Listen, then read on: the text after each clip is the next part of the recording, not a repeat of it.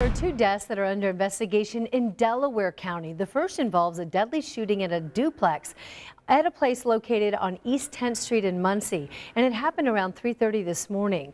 Police say they found a man dead inside the home, and they're getting several calls about shots fired there.